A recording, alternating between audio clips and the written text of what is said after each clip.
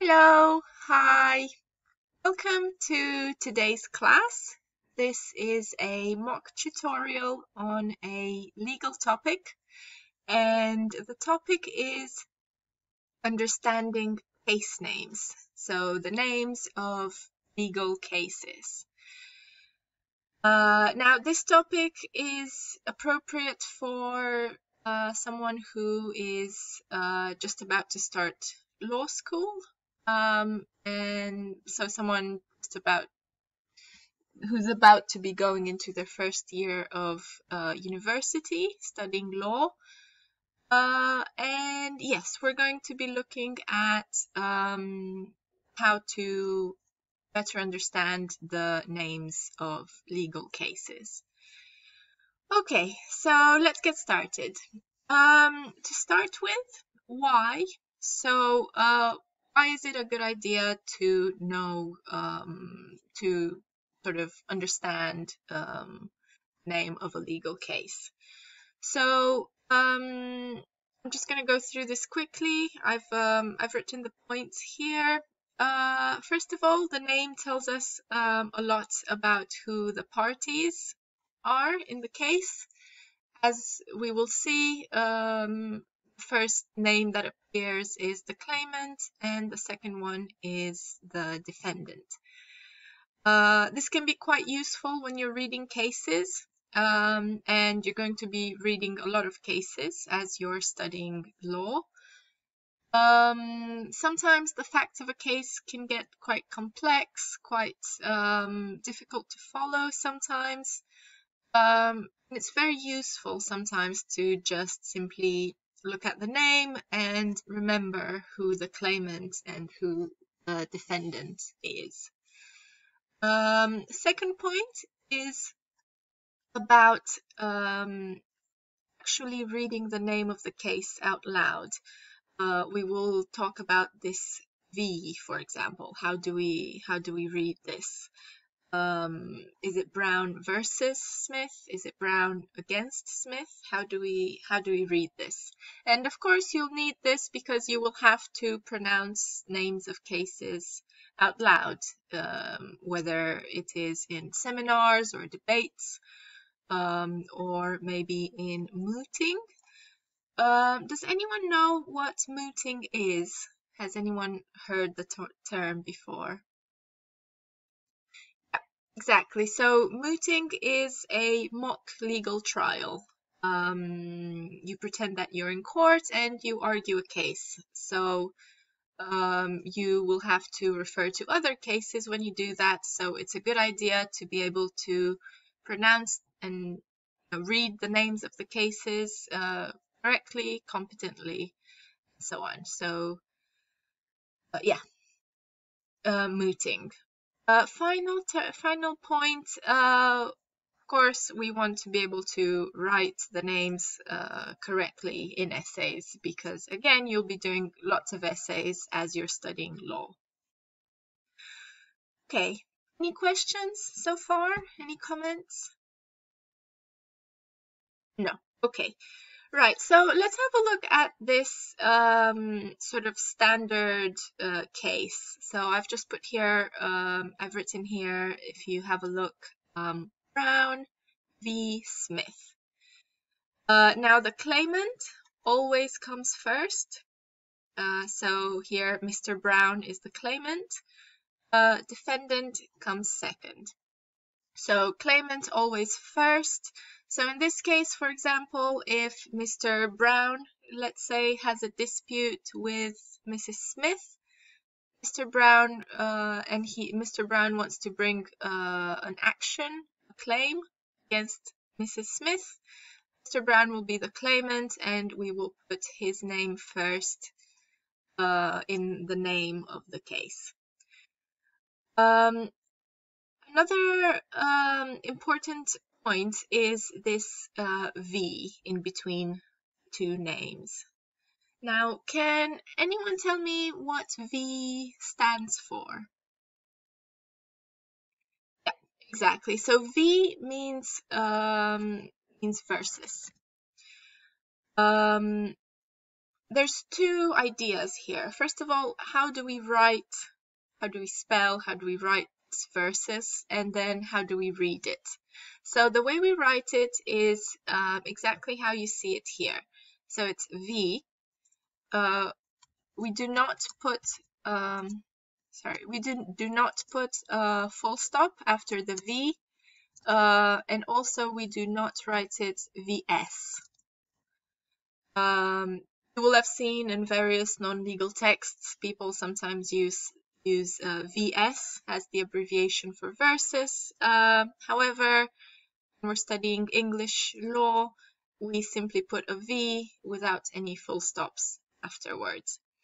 Now, in terms of how we read the name of the case, because as I said, you will have to read it when you do mooting, debates, and so on. It depends whether we are in criminal law or civil law.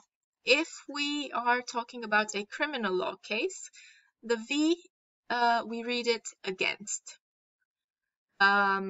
So can anyone tell me what the name of this case would be if it were a criminal law case? Yeah, exactly. So the name, so how we would read it would be Brown against Smith. If it is civil law, we read it and. So we would simply say in the case of Brown and Smith. Right, okay. Any questions so far? Any comments? Okay, let's move on. So we will be looking at some various some ways in which the names of the cases can be different from our standard Brown v. Smith. Sometimes it can be confusing. You can have some letters, some abbreviations that may be useful to understand, and we'll give you details about the case. And again, we need to look separately at criminal law and civil law. So let's start with criminal law. The majority of your criminal law cases will look like this first example here.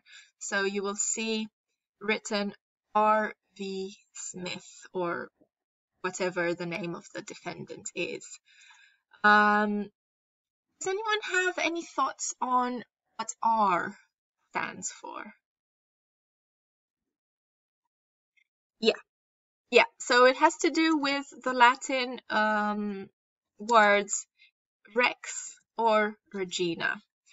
If we have a female monarch, it will, at the time that the case was decided, so if this case was decided now, the R would stand for Regina. Now, the reason why in the vast majority of cases, the claimant is the state is because in criminal cases, the person who prosecutes is the state. So that is why the state brings a criminal action against someone that has committed a criminal offense. Then we have various things here. Any thoughts on why we might not want to put the full name? So we would just the initial, just S. Yeah, exactly. So if we want to protect the privacy of the defendant, especially if the defendant is a minor, sometimes you will not have the full name of the case. You can also have AG. Anyone think of what AG stands for? Yeah, so Attorney General. So sometimes it is the Attorney General, so a government officer that brings the case. AG will be the claimant, the Attorney General. And finally, in a very, very small number of cases, we will have a private prosecution. So if Mrs. Smith has stolen something from Mr. Brown and the state doesn't prosecute, then Mr. Brown can bring a private investigation private prosecution against Mrs. Smith. Okay, any questions? Comments? Okay, moving on to civil law. Civil law is pretty straightforward. We've talked about, so you'll have the claimant and then the defendant. Brown, as we said, we read it and, the V, we read and, so it's Brown and Smith.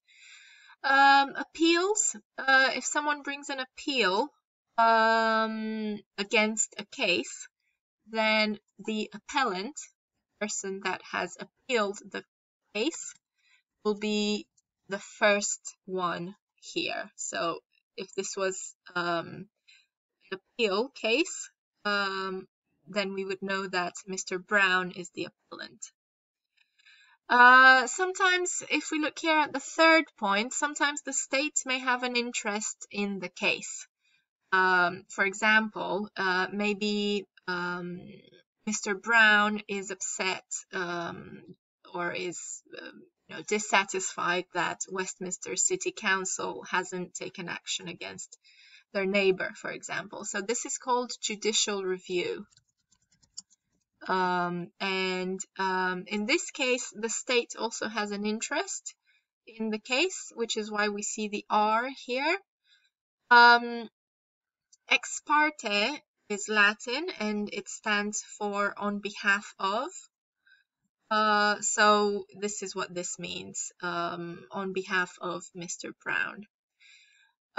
In some cases, you will see this re or in re. This simply is Latin again and simply means concerning or in the matter of. So you will see this in sometimes family law cases or property law cases. Sometimes you will only have one party, which is why we put this re or in re, either is fine. And again, we can have only the initial of the name of the party for privacy reasons. Okay, so any questions on the civil law aspects that we discussed? Okay, so let's do a bit of practice. So this case here that I've written, it's a very famous case. You'll learn about it in tort law. So if I tell you this is the case of Donoghue and Stevenson, what does this tell you about the case? Exactly. So first of all, we know that it is a civil law case because I've said and because we don't have an R as the claim in the place of the claimant. Of course, it could be a private prosecution case, but chances are it will be a civil law case because these cases are not very common. And yes, we know that Donoghue is the claimant, Stevenson the defendant.